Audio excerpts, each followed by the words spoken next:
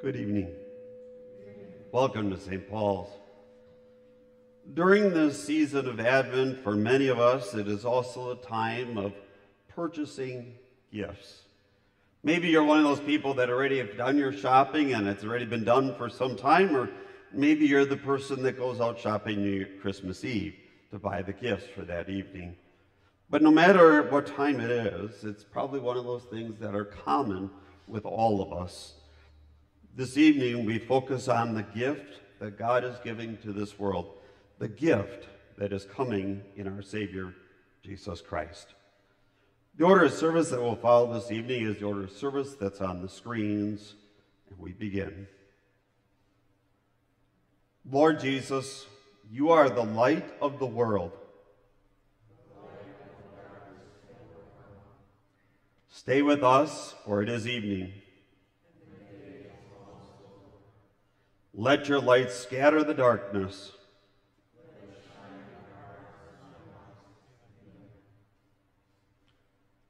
Let us pray. Lord God, we thank you for this day of grace now drawing to a close. Stay with us and warm our hearts with your forgiving love in Christ. May your word keep our faith burning brightly, that we may walk in the light of your presence through the darkness of this world. Come and bless us as we worship you, Father, Son, and Holy Spirit.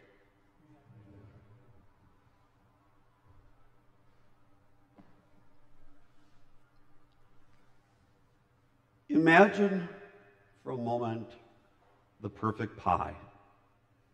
The perfect pie with crust that is just the right amount of flakiness to it and yet is baked to perfection. A pie that has the warm fruit-filled filling inside, and it fills the entire kitchen. Imagine a symphony playing. A symphony who is in tune and is in time and being played with the perfect expression. Think about the gift that is often given to people, gifts that are carefully planned, thought through, and presented in the right way. Tonight, as I said, we take a look at this gift that God gave this world in his Son, Jesus.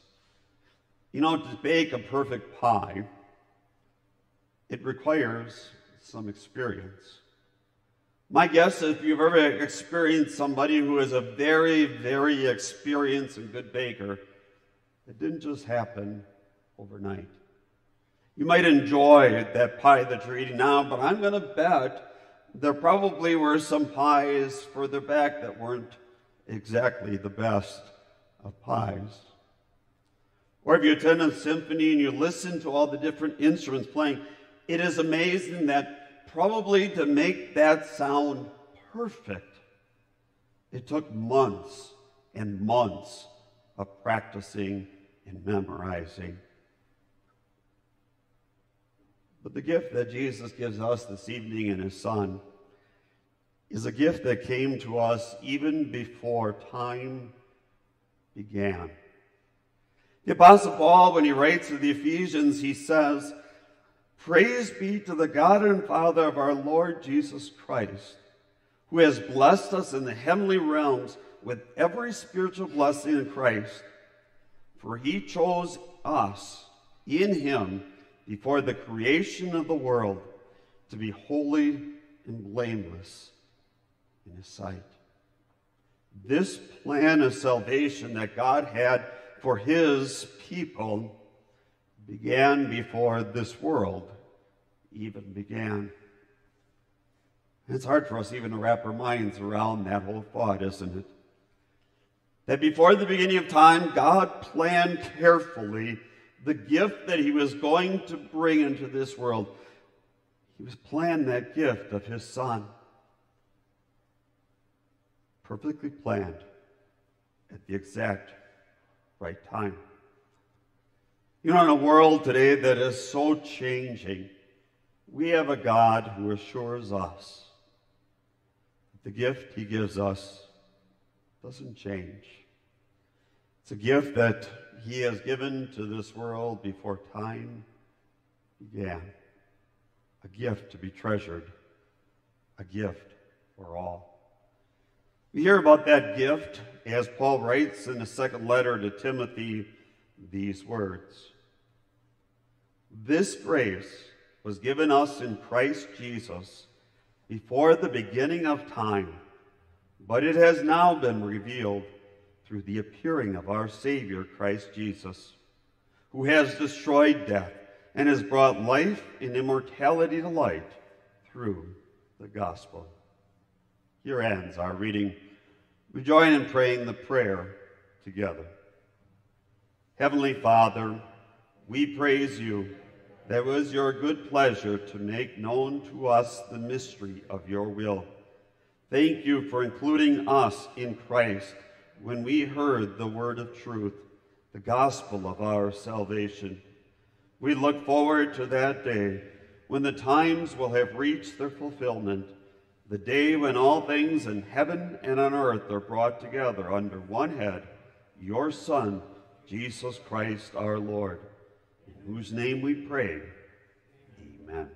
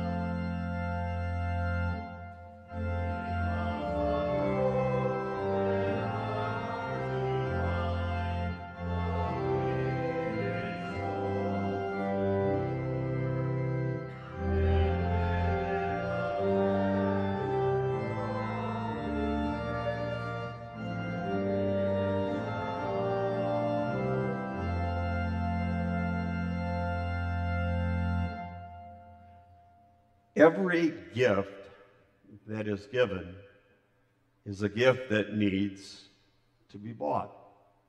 It needs to be purchased.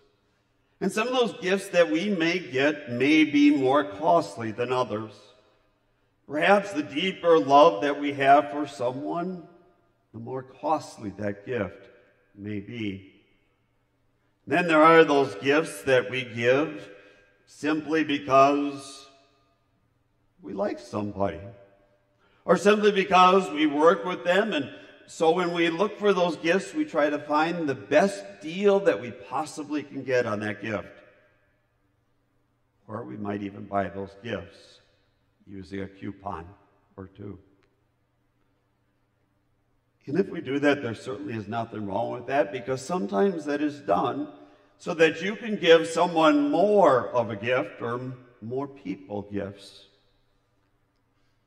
But God's gift of salvation had to be purchased as well. That gift of our Savior was not purchased by any gold or silver. It was purchased by the blood of Jesus Christ, the Son of God. And it was a price that none of us here this evening could possibly pay. It was a price that this entire world, even collectively, would not have been able to purchase. And so God sent the perfect gift, purchased by his Son, Jesus Christ. You know, as much as we would love to give gifts to everybody in our lives and those around us, there's a limit as how many gifts we can possibly give, right? There's a limit of how much money we have, or maybe there's a limit of how much time that we may have to purchase those gifts. But the amount and the number of those gifts may vary from person to person, and yet the truth is the same. There is a limit that we have. But this gift that was purchased by Jesus' body and his blood, the salvation of this world, has no limits. It's a gift that was purchased for all, a gift that is clearly given to all. And it's also one of those gifts that you and I not only do receive that forgiveness freely from our God, but it is also a gift that we are able to give freely to others. A gift purchased by the blood of Jesus. The Apostle Peter, in our next reading, speaks about that gift, that purchase price that was paid for our salvation. For you know that it was not with perishable things, such as silver or gold, that you were redeemed from the empty way of life handed down to you from your ancestors, but with the precious blood of Christ, a lamb without blemish or defect. He was chosen before the creation of the world, but was revealed in these last times for your sake. Through him you believe in God, who raised him from the dead and glorified him. And so your faith and hope are in God. Here ends our reading. We join in praying. Lord Jesus Christ, thank you for the payment you made on the cross, where you paid for my sins and for the sins of the whole world. As we wait for your coming, help us to share the message that you came and died for all.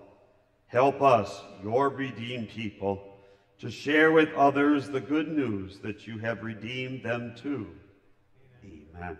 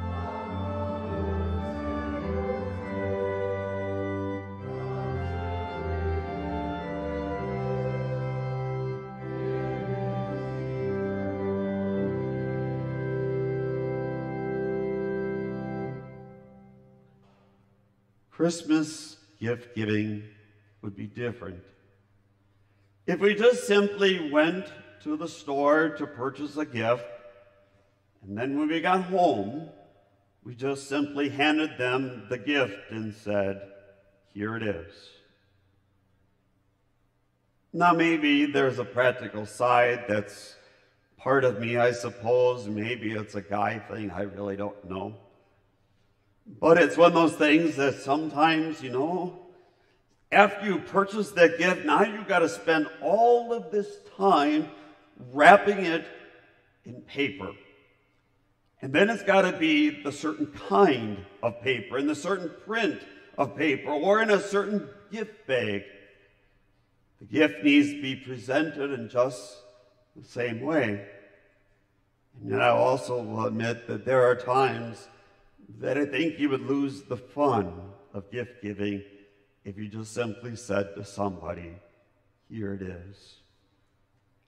Because isn't it kind of fun to watch people trying to guess what that gift might be?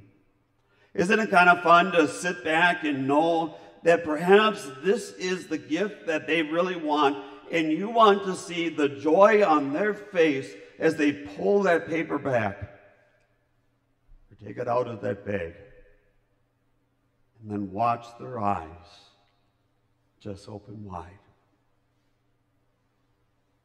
Probably there would be something lost with gift giving if you just said, here it is.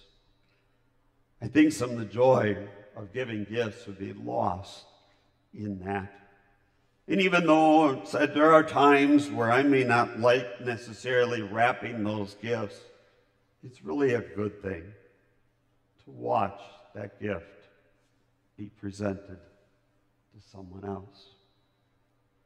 But I think there's also one other thing that would be lost if we just simply handed the gift to them and didn't present it to them. That I think if somebody just at first sees that gift, perhaps the possibility is that they might look at their gift and almost have the thought, what is this? And maybe perhaps they may even look at that gift and think, maybe I can take it back and get something better for it, right? And maybe the wrapping and the presenting of that gift kind of changes our attitude towards that gift. But God's word is clear. The gift that he gave this world in Jesus, it was no surprise. It was talked about for centuries throughout the pages of the Bible. When Jesus came into this world, John the Baptist said, behold the Lamb of God who takes away the sin of the world. Jesus never hid that. For 3 years of his ministry, he plainly said why he had come to this world. Good Friday was not a surprise, and neither was Easter Sunday. But you know that gift? Even though that gift is clearly given to us in his word, and even though we know what that gift is, there's not a gift any greater than that gift that we possibly could ever want in this world. Because you see, this gift that God is giving to us this Christmas is a gift that cannot be beat. It is greater than anything in this world. And it was a gift that was prepared for God himself. Because you see, that gift is exactly the gift that every one of us needs, and a gift that every one of us has in Jesus. We hear the Apostle Paul speak about that gift that was prepared for this world, a gift that was wrapped in flesh and blood, but a gift that, even though it may not look like a gift, was the salvation of the world through the death of Christ. We hear that gift being prepared for this world. In your relationships with one another, have the same mindset as Christ Jesus, who, being in very nature God, did not consider equality with God something to be used to his own advantage. Rather, he made himself nothing by taking the very nature of a servant, being made in human likeness, and being found in appearance as a man. He humbled himself by becoming obedient to death, even death on a cross. We prayed that God would use that gift of his word to prepare our hearts for our Savior at Christmas. We join together in praying. Holy Spirit, prepare our hearts Open our eyes to the greatness of our sin. Open our souls to the greatness of our Father's love for us in Christ. And open our lives to the joy of living as God's redeemed people. This Christmas, turn aside all distractions so that we see with clear and faith-filled vision the gift of salvation that you have so lovingly prepared for us in Jesus. Amen.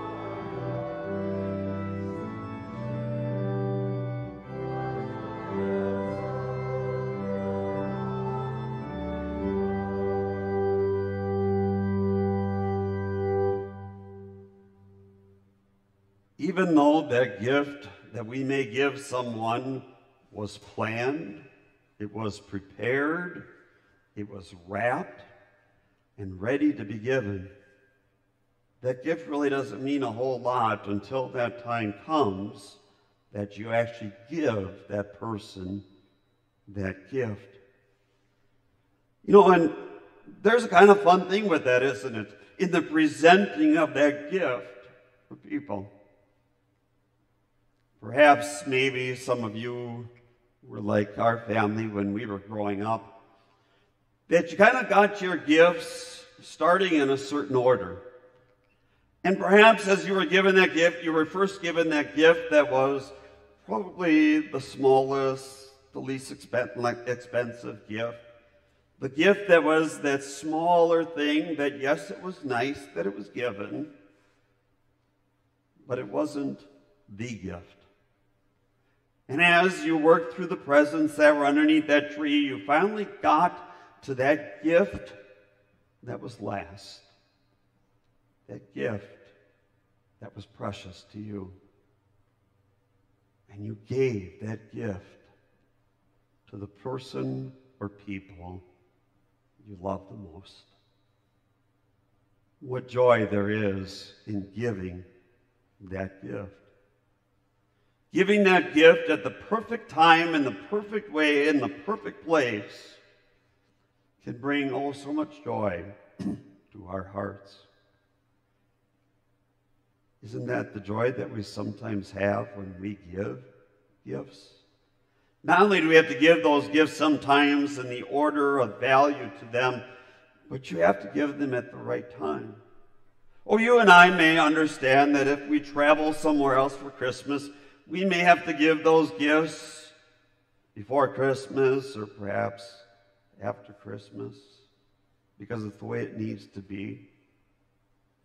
But isn't there something special that when you're all home for Christmas, whether that's on Christmas Eve or first thing Christmas morning,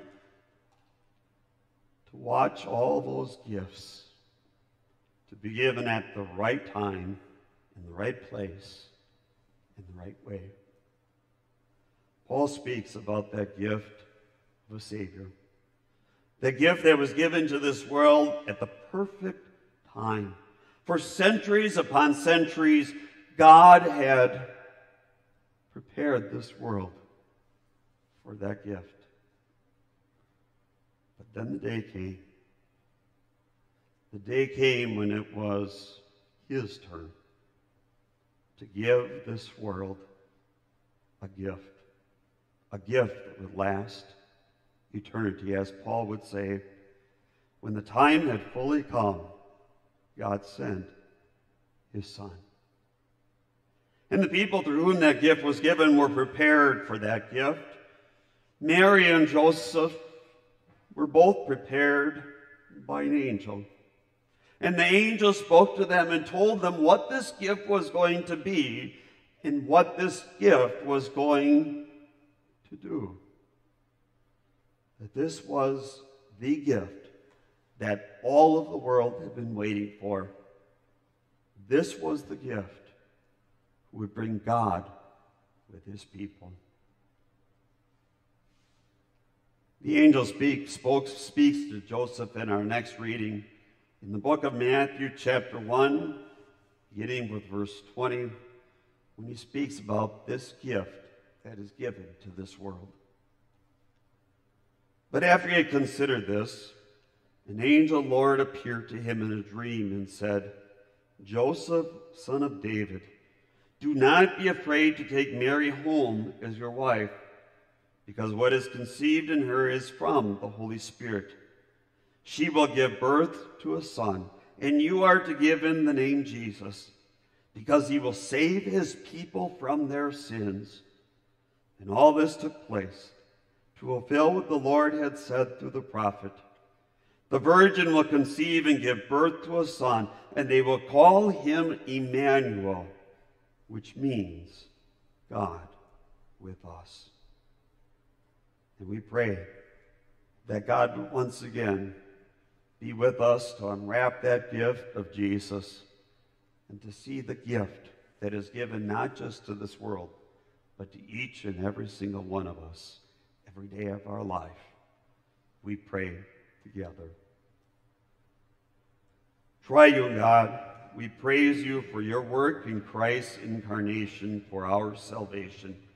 By your word and sacrament, renew our faith this Advent and Christmas, so that we find our Savior born in Bethlehem, and trusting in him for full and free forgiveness, receive this precious gift to our eternal benefit. In your name we pray. Amen.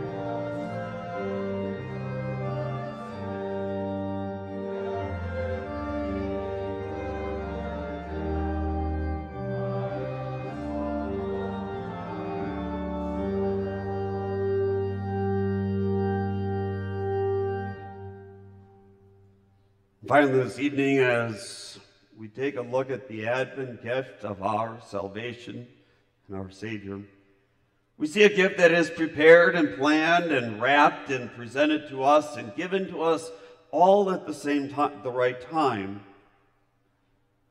But you know, that perfect gift doesn't really mean as much if that gift is just put up there on a shelf and sits by itself and not enjoyed by you? Just to see the example of that, if you've ever had small children or given a gift to grandchildren, what do when they open that gift of a truck, of a toy? They want to stop right there and enjoy that gift, right? And there's a lot of people around, perhaps you're even trying to encourage them along. There's other people here, you may not say that to them, but certainly maybe in your mind. They just simply want to enjoy the gift they've received. See, that's what God wants us to do with Jesus as well. He wants us to receive that gift that is given to us. And it's not a gift that just sits up there sort of on its side or away from everybody else. He says, I want that gift enjoyed by you every moment of your life. And so it is our prayer that as we continue to look forward to that gift that God gives this world in a couple weeks at Christmas, enjoy that gift. Enjoy that gift of forgiveness that's been given to you by God.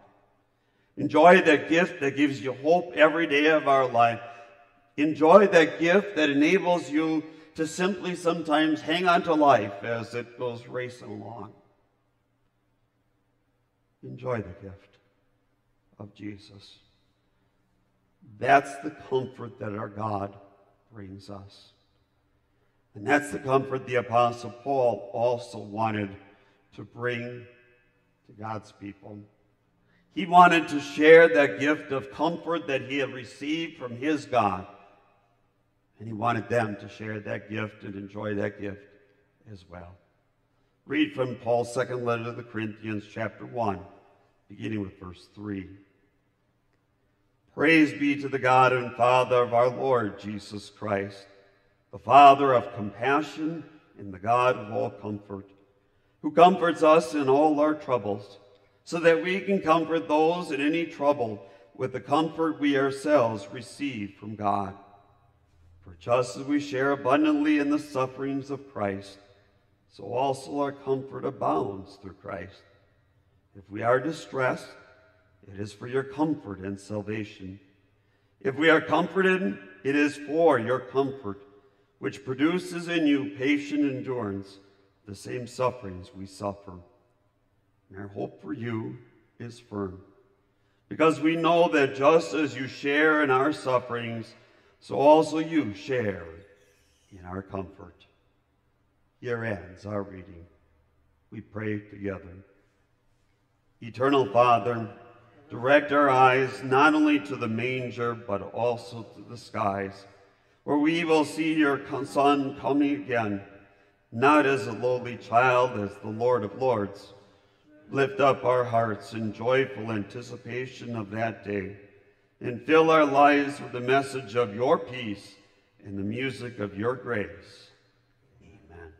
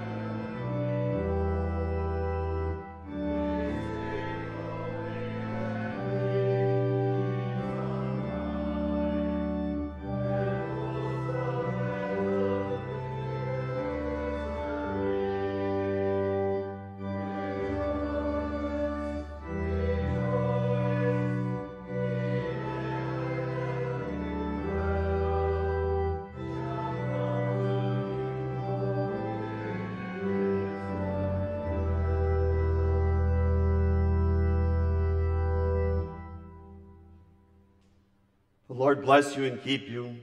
The Lord make his face shine on you and be gracious to you. The Lord look on you with his favor and give you peace. Amen.